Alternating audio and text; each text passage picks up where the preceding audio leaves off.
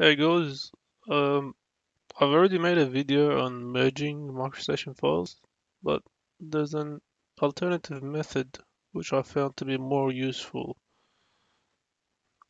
and it tends to retain the information more than the usual merge into master.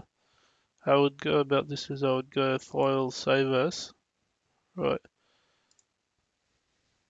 Then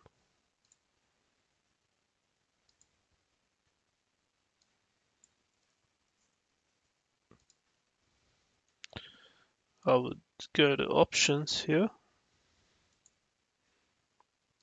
right? References. Then I would choose merge to cell and save attachments and external attachments. And in copy levels during merge, I'll pick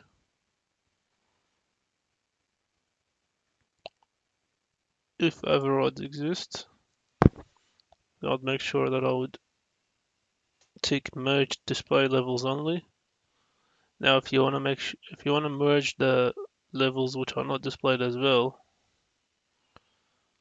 what happens is that whatever you have turned off will turn back on.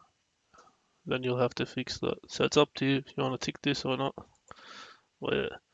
And to allow optimized clip for reference merge, this would mean that if you have an area that you've clipped out of, let's say, a large file, will only merge that particular area. For me, this applies, but for some people, they want the entire area to be merged and not just the clip area. This should make the file a lot bigger. So it depends on what you really need it for. Well, this is the two options I would pick. And then, yeah, I would just click save.